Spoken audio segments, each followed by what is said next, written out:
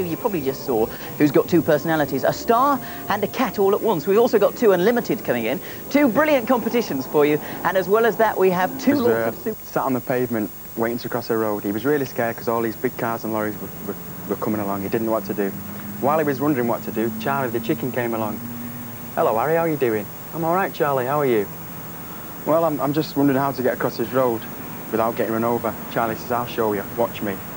At that, Charlie steps out in the middle of the road. Big lorry comes along, knocks him flat as a pancake in the middle of the road.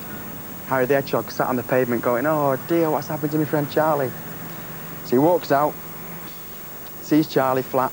"Oh, he looks pretty dead, but I'm going to take him to the vet." So he decides to roll him up and takes him to the vet. He says to the vet, "This is my friend Charlie, he's pretty dead, he's been run over, but, you know, he's a really good friend, can you help him out at all?" So the vet says, "Well, he does look pretty dead, but hang on a minute. This looks like a wing.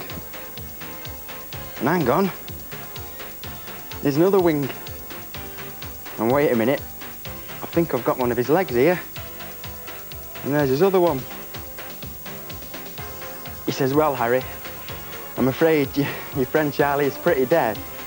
But if I were you, mate, I'd take him home and put him in your oven."